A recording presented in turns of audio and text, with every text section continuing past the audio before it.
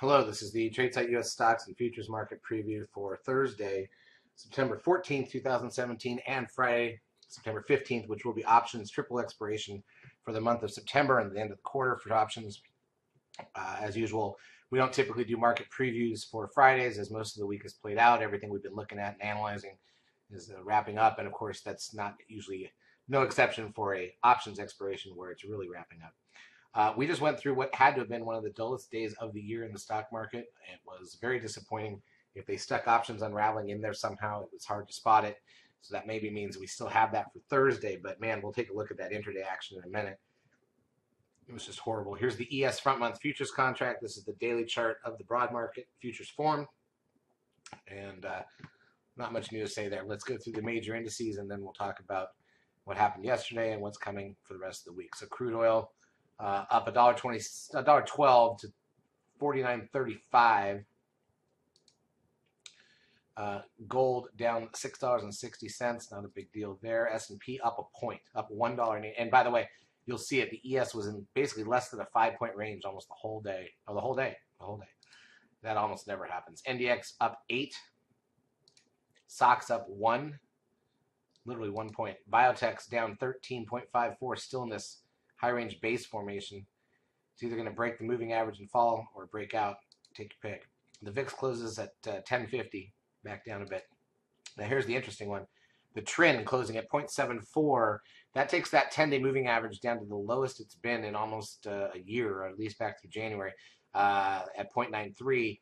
And let me count backwards. 1, 2, 3, 4, 5, 6, 7, 8, 9, 10. So tomorrow, whatever number we get tomorrow is going to erase a about a 1.35 reading on the trend from the moving average. So if tomorrow's number is low, let's say again at 0.74, and you erase a 1.35, that's going to take that 10-day moving average down quite a bit more.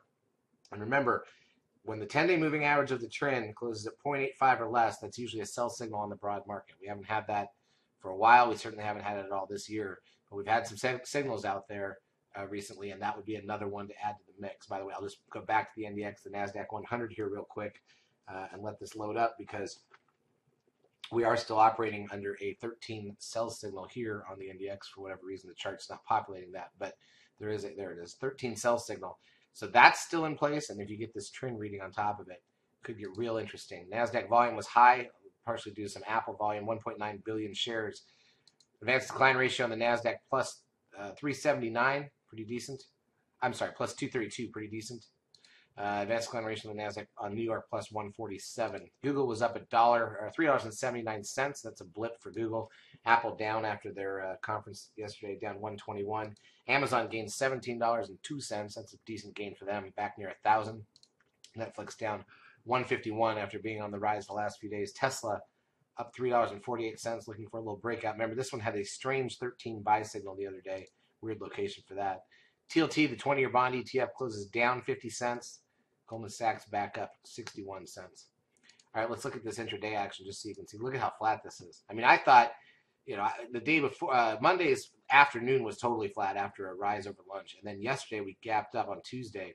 And I thought that overall day was fairly flat, but that had, 6.5 points of range for the day. Here we didn't even do that. And if you look at it very carefully, I mean, almost the entire day is between 24.90 and 24.94, so 4-point range except for 2 candles over lunch and 2 candles at the close. Yikes. That is one flat day, basically untradeable. The futures made us a little money early, and then the rest of the day is untradeable from the futures perspective. We did have a couple stocks work out early, but man, that's not what you want to see. Not obviously an options unraveling move. Here's the NASDAQ. Again, this one, look at that spike right at the close. I mean, if it wasn't for that, we were dead flat for the day. We're actually negative a point. All right, so let's take a look at the data. Let's discuss the data that's coming out for the rest of the week and get a picture of what's coming. So we've got the Consumer Price Index, the CPI, and the weekly initial jobless claims numbers and continuing claims numbers an hour before the bell on Thursday. We've got the Bloomberg Consumer Comfort Index at 9:45. We've got the weekly natty gas report an hour into the market at 10:30. And then on Friday, we've got retail sales and the Empire State Manufacturing Survey an hour before the bell. Capacity utilization and industrial production 15 minutes before the bell.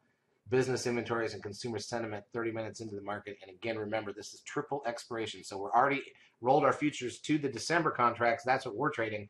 But those September contracts for futures, the options, and for commodities all expire on Friday. So that's usually a dead day in the market for that triple expiration. I don't know how it could be any more dead than what we saw today, but whatever. Charts as usual brought to you by eSignal. If you've not yet taken a trial of our services, feel free to do so. We will help you out for a couple weeks. Have a great trading Thursday and Friday and a great weekend.